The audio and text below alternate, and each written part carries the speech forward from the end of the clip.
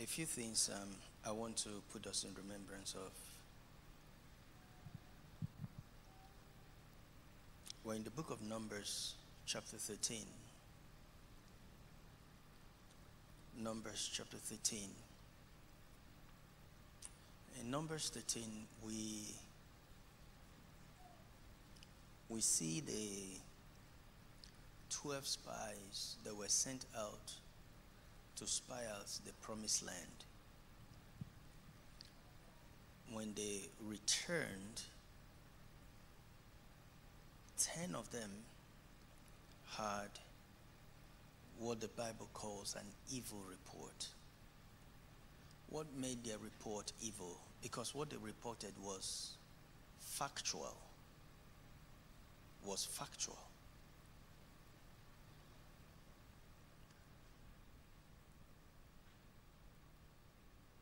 They went to the promised land and they saw giants in the land. And they came back and reported exactly what they saw. Maybe we'll read a little bit more. And there we saw the giants, the sons of Anak, which come of the giants. And we were in our own sight as grasshoppers. And so we were in their sight. Go on. And they brought up an evil report of the land, which they had searched unto the children of Israel, saying, the land through which we have gone to search it is a land that eateth up the inhabitants thereof, and all the people that we saw in it are men of a great stature. Go on. And all the congregation lifted up their voice and cried, and the people wept that night. Just the report they got from some of the spies made them cry and weep all night long. Now, none of these people saw what the spies saw. They just received a report. They just heard words. And to show that they believe what the spies said, their action. Because they began to cry and to weep. And he says, and the children of Israel murmured against Moses and against Aaron, and the whole congregation said unto them, would God that we had died in the land of Egypt, or would God we had died in this wilderness? They had two options of death, Egypt or in this wilderness. I'm trying to show you there are no accidents in life. There are no accidents in life. Your faith, F-A-T-E, is determined by you. And it begins and climaxes with what you say with your mouth. It's unfortunate that many people trivialize what we say. It's quite unfortunate, incredibly unfortunate. And for those of us who have known this, after a while, what you say no longer seems important anymore. It's now about what you pray and how long you pray. It's no longer about what you say. In that case, we begin to trivialize what we say and begin to, should I say, eulogize or prioritize what we pray. But we forget that God has given what we say the power to override what we pray.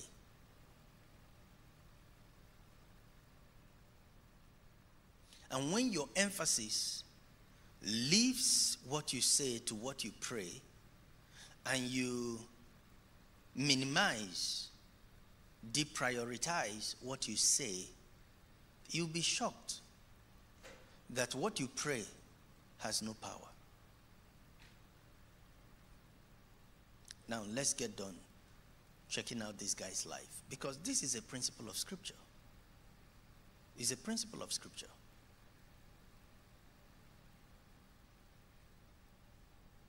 Let's continue reading. And all the children of Israel murmured against Moses. Yeah, so they said, would to God we had died in Egypt, or would to God we had died in this wilderness. Okay. Verse 3. And wherefore had the Lord brought us unto this land to fall by the sword, that our wives and our children should be a prey? Were it not better for us to return to Egypt? Let's go on. And they said one to another, let us make a captain, and let us return to Egypt. Let's go on. Then Moses and Aaron fell on their faces before all the assembly of the children of Israel, congregation of the children of Israel. And Joshua the son of Nun, and Caleb the son of Jephunneh, which were of them that searched the land, rent their clothes. And they spake unto all the company of the children of Israel, saying, the land which we passed through to search it is an exceeding good land. How can you say such? Didn't you see the giants? Exceeding good land? Do you know that your business is an exceeding good business?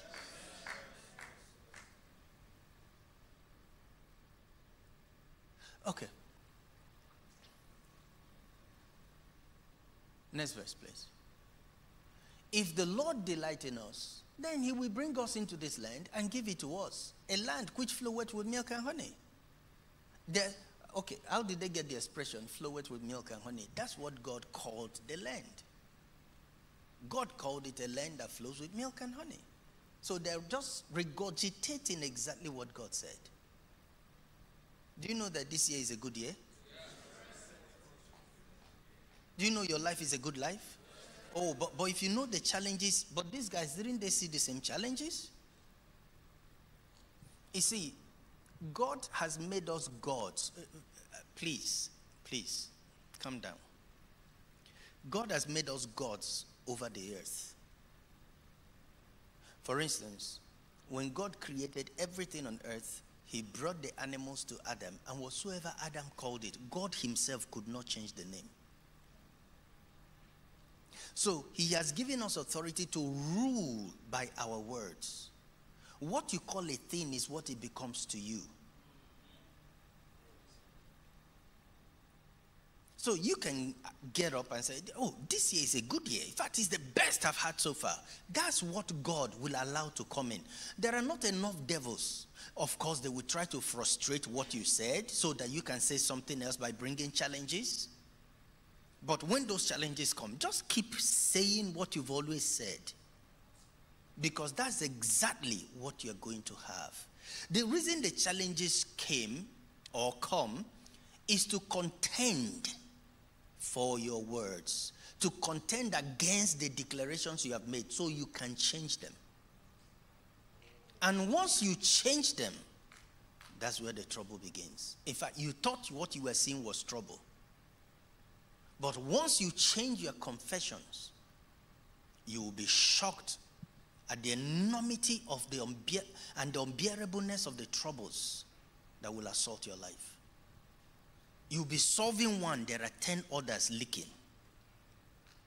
You'll be fixing another one, 20 more open up. And you're like, what's going on?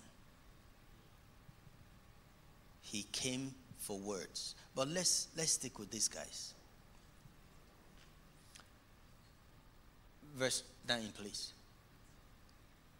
Only rebel not ye against the Lord. What do they call rebellion against God?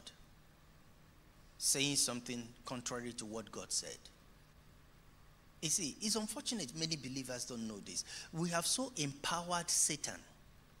Satan is so powerful, more powerful in churches than he is anywhere else. We've so empowered him. And I keep asking believers, if Satan is so powerful, that he can stop you, why didn't he stop you at salvation? What can you get in this world that will be greater than salvation? And he couldn't stop you at salvation. So why do you think he can stop anything else in your life? No. Let me tell you how he stops it. And let me tell you how the warfare starts. It starts with Satan stirring up things around you. And then you start shouting the wrong thing. And when you say the wrong thing, he said, by your words you are justified. By your words you are condemned. You are the one that said it. That's what he now took up. All the stirrings around you. Nothing happened. Okay. Look at Peter walking on the water to go to Jesus. And then he said, when he saw the wind boisterous, he saw the wind boisterous, and he became afraid. And the scripture said, beginning to sink, he cried out, Master, save me. And Jesus said, O you of little faith, why didst thou doubt? Okay, the wind has always been there when he came out. That's why the journey was not successful in the first place. So Jesus came and said, Peter said, Jesus, if it be you, bid me come. And Jesus said, come. And then Peter jumped out of the boat and started to walk on the water. The wind was already boisterous.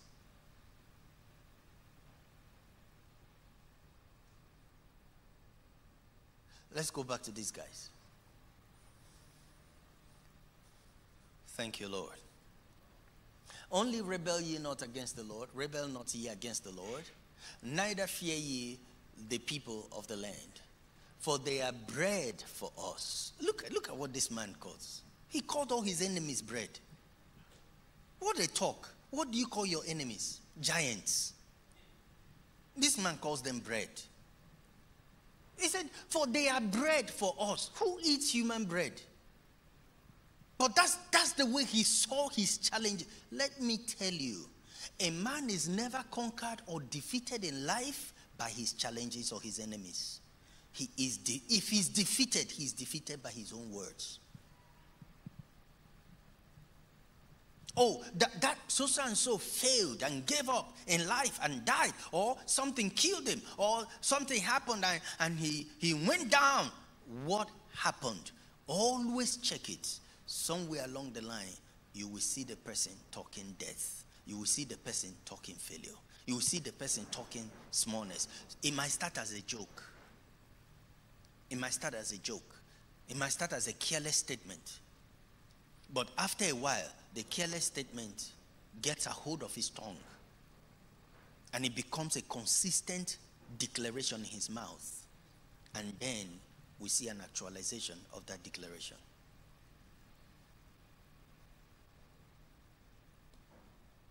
This man, Caleb, and it wasn't just Caleb. Remember, it was Caleb, Joshua and Caleb, the son of Jephunneh. They're the ones talking.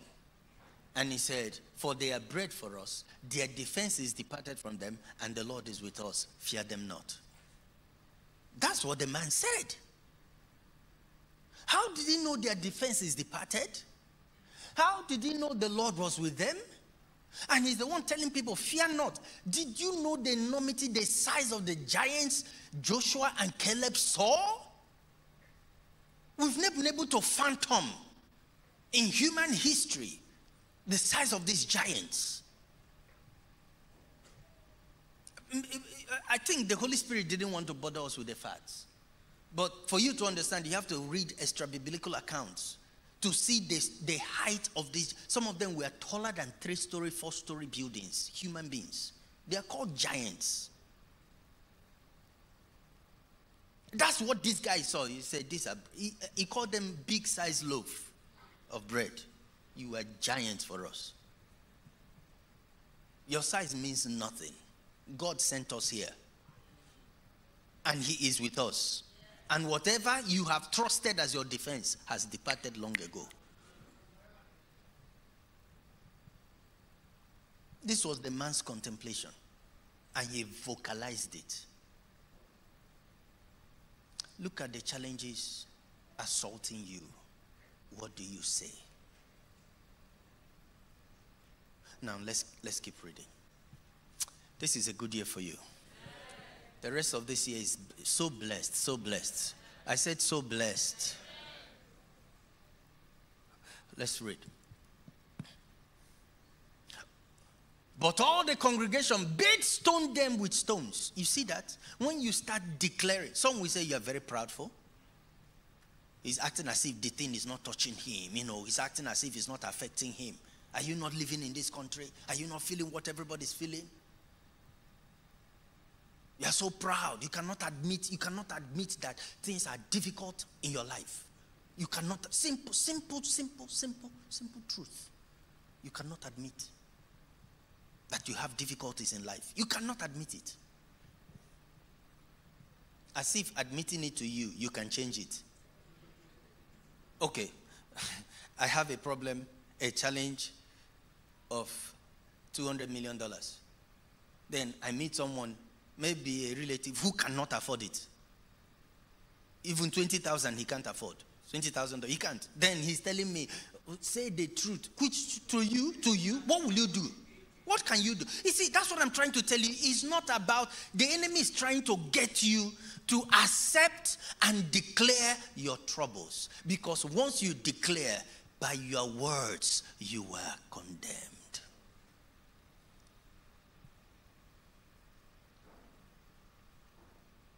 So here, they took up stones to stone them for not agreeing with what they are saying.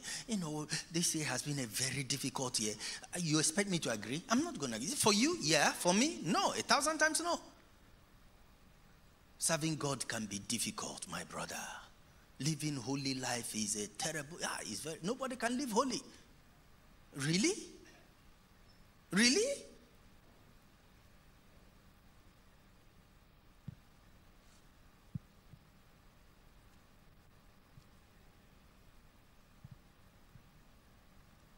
Let's continue. But all the congregation bet stoned them with stones, and the glory of the Lord, God now appeared, because they wanted to kill his witnesses, the only righteous people he had.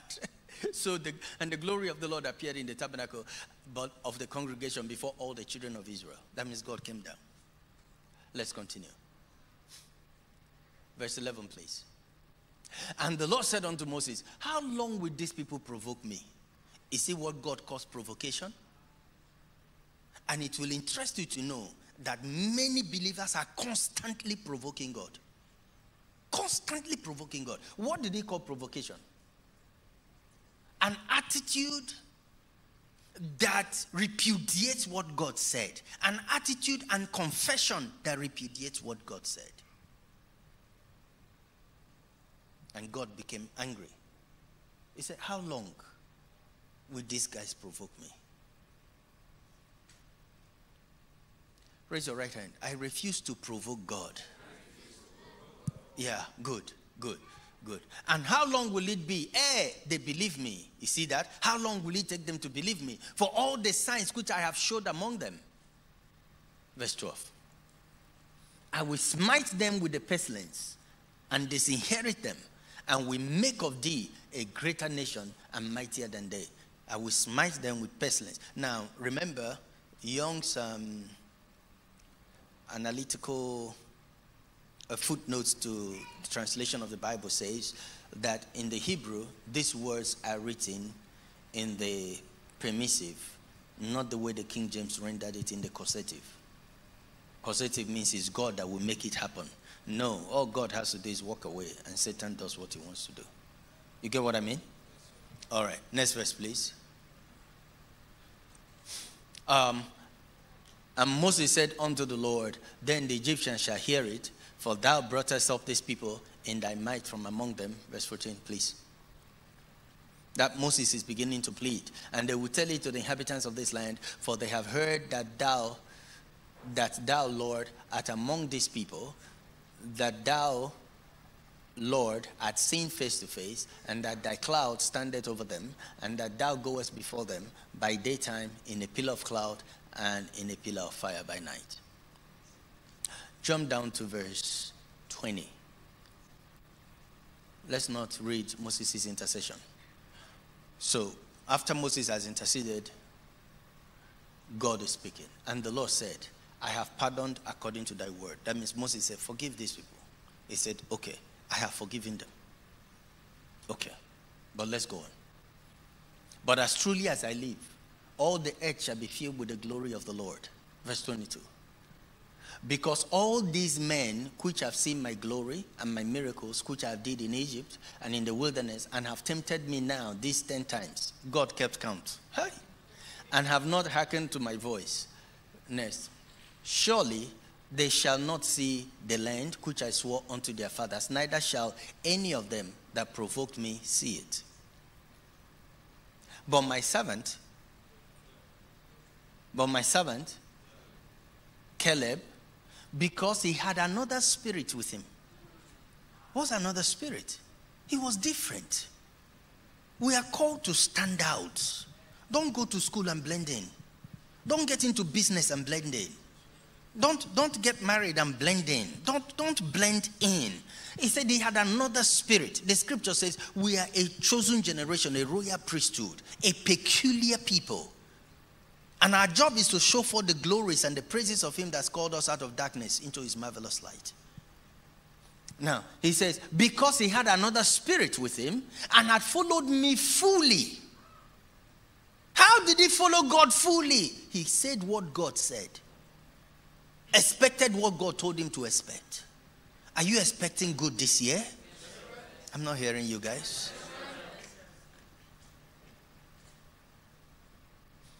And he says, him will I bring into the land wherein he went, and his seed shall possess it. So this man's confessions and walk with God was such a blessing to his family. But go on, the next verse. Now the Amalekites and the Canaanites dwelt in the land, in the valley. Tomorrow turn you and get you into the wilderness by the way of the Red Sea. Go on. And the Lord spake unto Moses and unto Aaron, saying, go on. How long shall I bear with this evil congregation, which murmur against me? I have heard the murmurings of the children of Israel, which they murmur against me. Verse 28. Say unto them, as truly as I live, saith the Lord, as he have spoken in my ears, so will I do to you. Okay, where did they find God? To say in his ears, we are not able to take the land. We saw giants. They weren't talking to God. But God hears every conversation. Remember the old prayer? A silent listener to every conversation. Remember that? So he said, none of these people, as truly as I live, saith the Lord, as he have spoken in my ears, so will I do to you. So what is God going to do in your life? What he has heard you say. So what is going to be your experience in life? What you say. Oh, where is God's hand shortened that he cannot help us? No. Are you so tongue-tied you cannot make a bold confession? That should be the question. Not are God's hand so short that he cannot reach out? No. 1,000 times no. He doesn't even need to reach his hand. Thank you, Lord. Let's keep on. Next verse. He said, your carcasses shall fall in this wilderness. Where did they say they would like to die? Egypt or wilderness. So since God can't return them to Egypt, God said, I will choose your second option. They're the ones who wrote their own will. They're the ones who chose. I told you don't have to get up and just die. Don't say, I can't determine how I will die and when I will die. These guys determined where. They said wilderness. In this wilderness, we would love to. We would love to die here. Either we'll go back to Egypt or we'll die here. God said it took a lot of effort to bring you guys out of Egypt. To sending you guys to go and die there. Since you have another option, it's better you guys just die off here. And that's in accordance with what they said. Okay, and your carcasses shall fall in this wilderness, and all that were numbered of you, according to your whole number, from 20 years old and upward, which have murmured against me.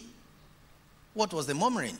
The things they spoke Concerning the promised land, we are not able to take it. We can't get in there. The giants, the land eats up its inhabitants. But you told us you saw giants. So the land didn't eat the giants? We saw the sons of Anak. Okay. You saw all of them.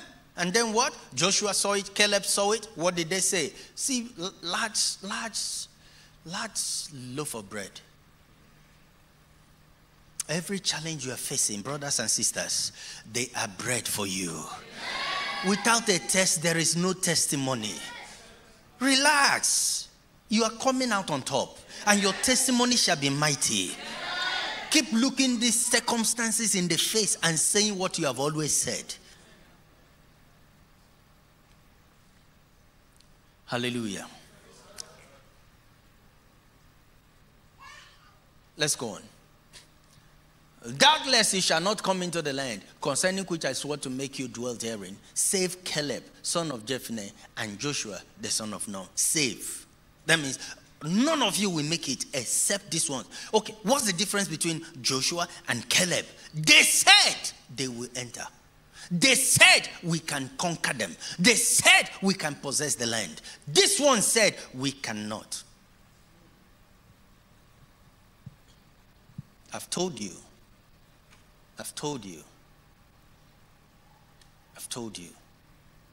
We're not defeated in life by the enormity of our challenges. We're defeated in life by the foolishness of our confessions. We're not defeated in life by the giants that assault us. We're defeated by what we say.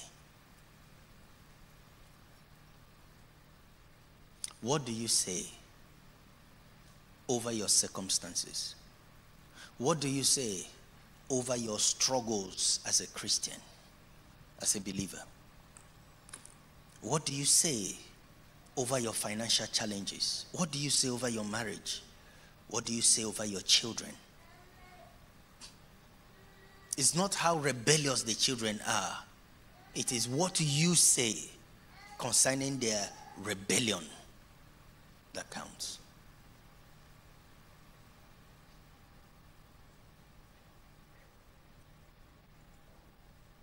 It's not the challenges you are facing financially that's the issue. It has no power to destroy you. It has no power to triumph over you. It came to watch if your confession will change. All of us must be tested in our confession, in our walk with God. We live in a world where Satan, quote and unquote, is the God of this world. Remember, Adam gave him the authority of the earth. So he has a right on this earth to test us, to try us. We also have a right to defeat him over and over. Regardless of how many times he comes, we have a right to keep conquering him by maintaining our confession. Just keep saying what you're saying. What are you saying? What God said over your life. The Lord is your shepherd. You shall not want. And my God shall supply all my needs according to his riches in glory by Christ Jesus. I am the very righteousness of God in Christ. On my pathway is life, there is no death at all. 1,000 shall fall at my side, 10,000 at my right hand. It shall not come nigh my dwelling. I do well in life in the name of the Lord Jesus Christ.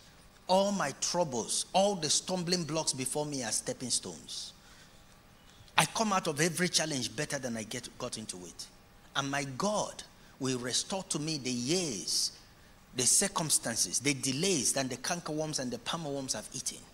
Hallelujah. Say what God said, and you will have what God says you will have. Nobody has said what God said and had something other than what God told them they will have. It's not possible. Let's go to our scripture, Mark 11:23.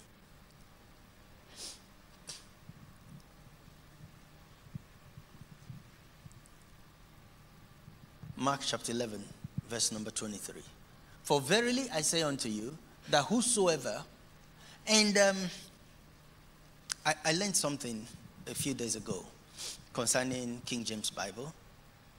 Maybe I'll talk to you guys about it because I want you to understand how the King James is different from other translations of the Bible. Now, I have nothing against other translations. I use them in my study. I hardly use them to preach. I can make reference to them, but I've stuck with the King James because I understood something about grammar. In English, second person, plural, and singular are confusing. You get what I mean by second person, plural, and singular? You get what I mean by that? Okay. If I say, come, Pastor. Pastor Sam, I'm talking to you. I'm talking to you. All of you in front, stand. I'm talking to you. What's the difference? Did you hear I'm talking to you? I'm talking to you. So who is the you I'm talking to? Okay, sit down. Thank you, sit down. I'm just trying to show you the difference. So that this is where the King James translators wanted to make a distinction. When God is talking to an individual or when he's talking to everyone. That's where the second person, singular and plural, comes in. Good. Now, in the King James, they introduced, these words were not commonly used in English language then. But the translators wanted to distinguish between second person plural and second person singular because it makes a whole lot of difference. So, they have these words. Thee, thou, thine, die. Die, I mean T-H-Y. All these words starts with T-H. So, thee, I'm talking to thee. Then they also use the modern English, which has become the modern English words for second person plural. They use you, your, yours. So, is my English class working? Huh? Are you sure my English class is working? Fantastic. Fantastic. Because I wanted to show you this. Come back to Mark 11. I wasn't preparing this English class we had now. I don't think I did a good job. We'll do it another time. Verily I say unto you, second person, plural. It's talking to everybody.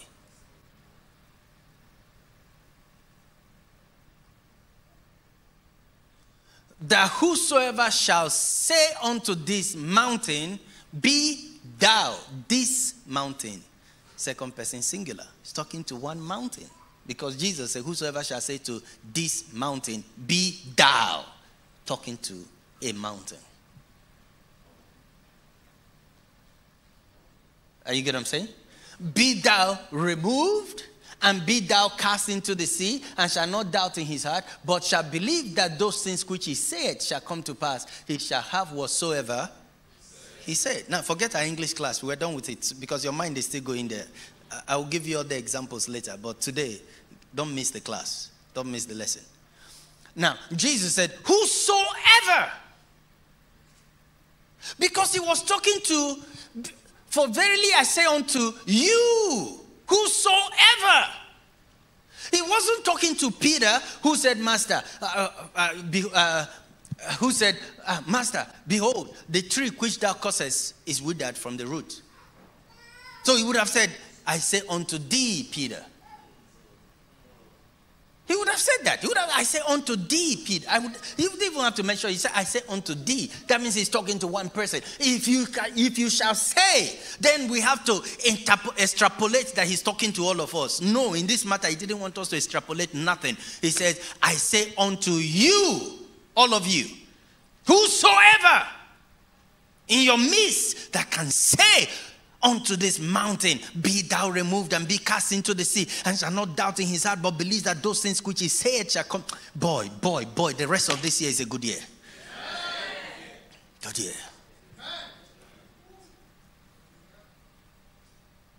The keys, can you hold on to it?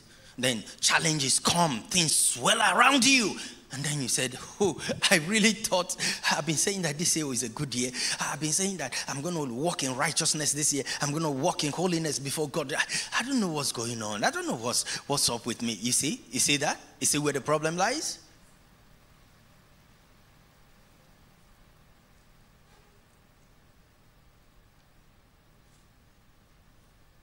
Thank you, Lord Jesus. He's changed what he's saying. And that's what the Bible calls he that wavereth. He said, receiveth nothing of the Lord. Because it's like the waves of the sea. Today he says this, tomorrow he says the other one. Today he says this, tomorrow he says another one. He wavers.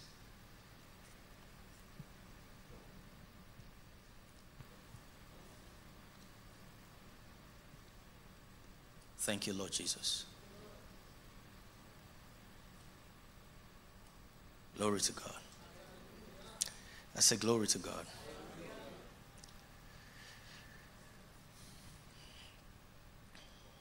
Let's look at one more scripture and then we can get up and speak words again.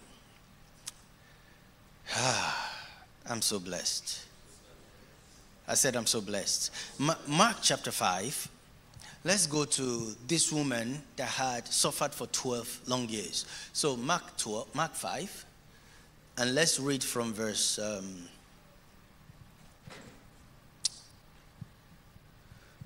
let's go to verse 20. Okay, thank you. Let's start from here. And has suffered many things of many physicians, and had spent all that she had, and was nothing bettered, but rather grew worse. Verse 27. And when she had heard of Jesus, came in the press behind and touched his garment. Verse 28. For she said, if I may but touch his clothes, I shall be whole. And straightway the fountain of her blood was dried up, and she felt in her body that she was healed of that plague. Verse 30. And Jesus, immediately knowing in himself that virtue had gone out of him, turned him about in the press and said, who touched my clothes? And his disciples said unto him, thou seest the multitude thronging thee, and sayest thou, who touched me? Verse 32. And he looked round about to see her that had done this thing. But the woman, fearing and trembling, knowing what was done in her, came and fell down before him and told him all the truth. And Jesus said unto her, daughter, thy faith. Oh, your mind is working properly now. He could have said, daughter, your faith. So if he says you are, who is he talking about? All the daughters? No, he said, thy faith had made thee whole. Go in peace and be whole of thy plague. Okay, return back to 28. Return back to 28. For she said, if I may touch but his clothes, I shall be whole. This woman has suffered for 12 years. Lost all her wealth, lost all her beauty. This time she was a shadow of herself. Skin stretched on skeleton. The worst of her was all that was left. But she wasn't bitter. She wasn't angry. When she heard about Jesus, she just put it in her mouth and said, this thing needs to change. The King James said, for she said. That's not the proper rendition. She kept on saying. How long she said, I don't know. But she kept saying until the change she wanted showed up. Why do you say after a while and then you shut up? After a while, then you twist. Maybe you watch something on Facebook or YouTube and then you said, things are really tough. Why will you say such a thing? Why will you say such a thing?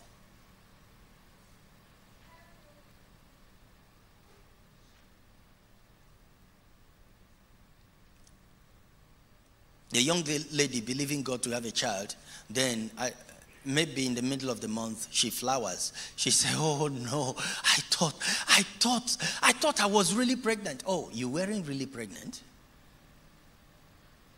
He felt pain. He said, I thought I was healed. I thought. This is also the reason many people have lost their healings. Because what happened? When there was a counterattack, they felt a sharp pain. They felt the symptom of what they've been healed from.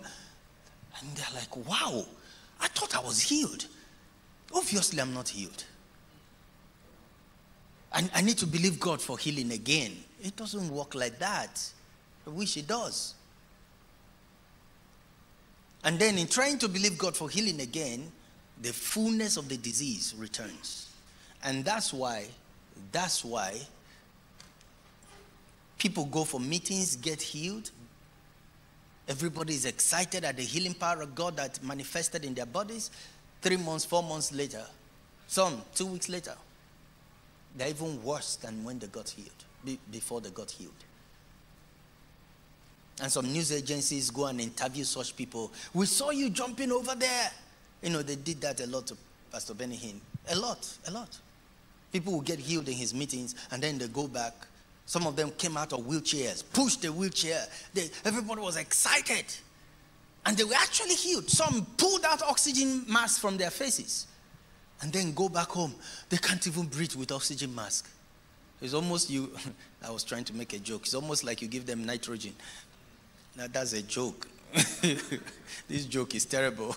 Praise God. No, they couldn't breathe anymore. The other ones it's no longer wheelchair. They are now on a flat bed. What happened? After they got healed, they went back and suddenly a little symptom returned. They said, oh, I'm sick again. The symptom is returned. Oh my, I thought I was healed. And then they become worse. Brother Hagin attended a meeting, or a Roberts meeting, where a friend of the wives, a relative of the wives, who was blind on both eyes, was healed. Instantly healed. She could see. Then they were looking for her in the crowd to congratulate her on her healing. They couldn't find her. Then she goes home. So 3 weeks later or something like that, they went back to visit with the family, and she was blind again. They said, we were there. We saw you. You walked away by yourself. What happened? They said, I just started to feel something around my eyes. I said, maybe I wasn't really healed. Whoa! And 2 days later, fully blind. It's not God's will to heal me. Remarkable.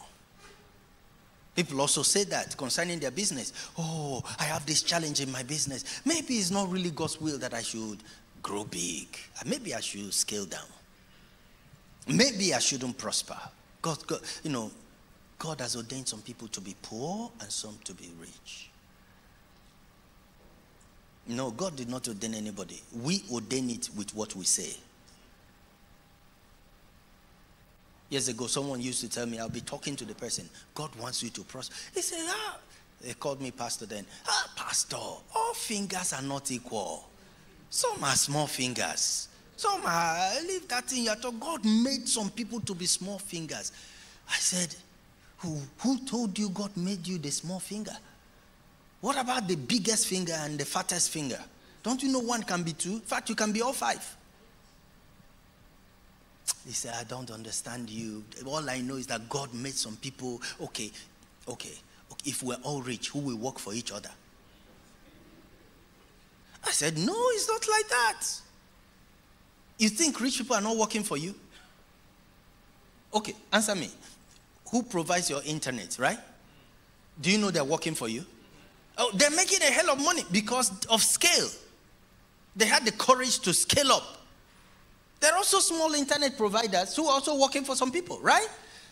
Don't call what you're doing for someone or what someone is doing for you the reason they are poor. The reason begins with your mouth. You have what you say. I'm never broke. I didn't hear anything. I'll never be poor. Wealth and riches are in my house.